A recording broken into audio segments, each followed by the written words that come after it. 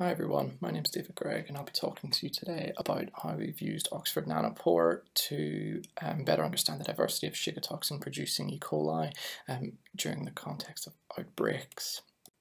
So what is STEC? STEC is Shiga toxin-producing E. coli. It's a zoonotic foodborne pathogen and is characterized by the presence of prophage-encoded Shiga toxins. And it produces a wide range of symptoms, anything through to mild through to severe bloody diarrhea, but it's the complications from that disease that make it a particularly nasty disease, one of which is hemolytic uremic syndrome, which occurs in about 10 to 15% of patients, and that's characterized by rapid kidney failure, and it can be fatal. So in the gastrointestinal bacteria reference unit, we type STEC using whole genome sequencing, and that's basically just a four-step process of culture and isolation, DNA extraction, library prep and sequencing on the Illumina HiSeq, and then we derive all of our typing data in silico using bioinformatics tools. The aim of this particular study was to see if we can use Oxford Nanopore sequencing to characterize STEC 0157H7 outbreaks, and related to this, we want to look for microevolutionary events in the core and accessory genomes within those outbreaks as well. So we retrospectively sequenced 3 different outbreaks of different sizes. One was handling raw pet food, one was associated with a mud-based obstacle course, and one was associated with raw drinking milk. All the samples in this study were the DNA was extracted using the Revolution FireMonkey kit, and all samples were prepped using the rapid barcoding kit and sequenced on the Minion Mark 1B.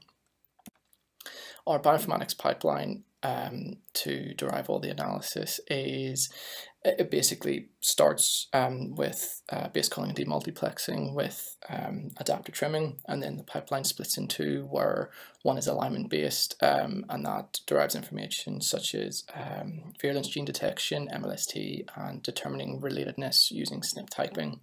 And the other arm of the pipeline is assembly-based characterization, so that goes through assembly using fly and then assembly correction, and then we begin to derive information on the plasmid content, and we look for structural variation, and we characterize the prophages within the chromosomes. So onto the first outbreak, which was associated with handling raw pet food. So this was an outbreak that occurred in August 2017. We sequenced 4 samples from this outbreak, and what we found upon completion of sequencing was that all the samples contained the same number of prophages except one, so we were finding variation in terms of the number of prophages within each sample, and within the content of those prophages themselves there was actually variation as well. So there was one sample that had a 53 kilobase per deletion in a large compound prophage near the terminus of one sample. The next outbreak was a mud-based obstacle course, and this occurred in 2018, of which we had 12 samples. 9 were directly linked to the race, so they were race participants, and 3 were geographically linked to the race, of which 2 of those samples were isolated the previous year in 2017. Now, in completion of sequencing, we noticed that all samples contained an STX2A encoding prophage, but not at the site we normally associate it with STX2A. Despite all the samples being very closely related, there was variation in plasmid content, including 3 extra samples containing an INC-I2 plasmid, of which another one of those samples contained another INC-X4 plasmid. What was really interesting to observe was that the 2 samples from the previous year had a 1.44 million base pair inversion relative to the genomes that we've sequenced in 2018. And the final outbreak is associated with raw drinking milk. This outbreak had 23 samples that we sequenced with from a variety of sources, from human, from the animals, and from the milk itself. And what we noticed was in these samples they contained 2 copies of 2 different STX2A encoding prophages, one located in ARGW and one in SBCB. And an interesting component of this was this is the first occurrence of finding an STX2A prophage at SBCB in this particular sublineage of STEC 0157.